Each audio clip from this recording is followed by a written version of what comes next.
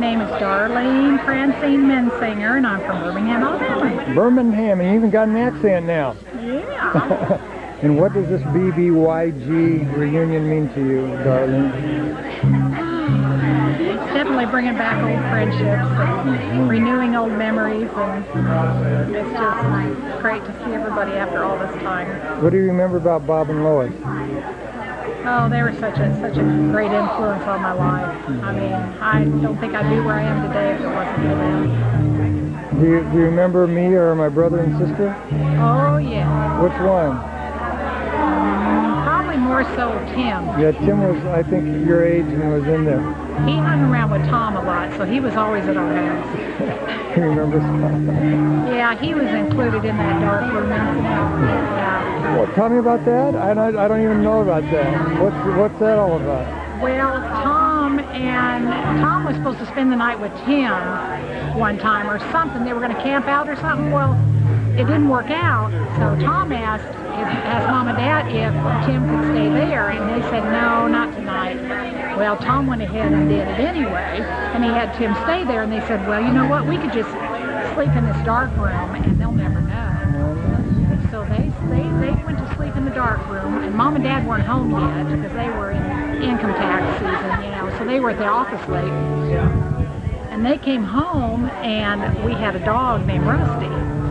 Well, Rusty knew somebody was down there, so they had their feet against the door, and here's Rusty sniffing down at the bottom of the door, and they could see his shadow down there, and they just kept real quiet. They didn't say anything. Well, then Mom and Dad came down, and they were whispering. They could hear them whispering, you know.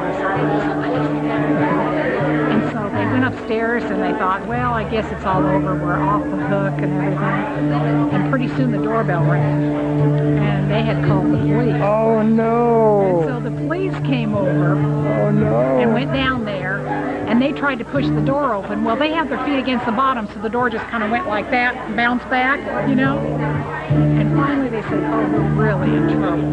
So this is my brother? This is your brother. Oh, my gosh. And so he said, okay, let's just let the door go, and we'll just pretend like we're asleep. So then the police officer had his flashlight, and he opened the door, and he shined the light in their faces and said, well, isn't this your son? And did they think they were dead? well, see, Mom and Dad didn't think he was going to be there. Oh, no. They were supposed to go stay somewhere else. That's... And so, and then he said, well, don't you know where your kids are? Don't you know where your son is? That's what the police officer said. It was right.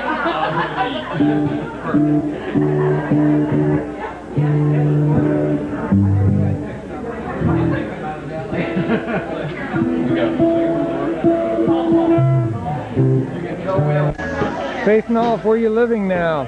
I'm in California. Where about? Ooh. And what's this whole BBYG reunion mean? It's wonderful. It has just been absolutely wonderful to see friends, to make acquaintances again, and just to be with Bob and Lois and honor them and what a legacy they have, and it's just been great. Just great. Well, it was your dad that helped lead me to the Lord, so this whole thing has come full circle. It is. It is. And if the Lord allows them to look down from heaven, maybe they will tonight.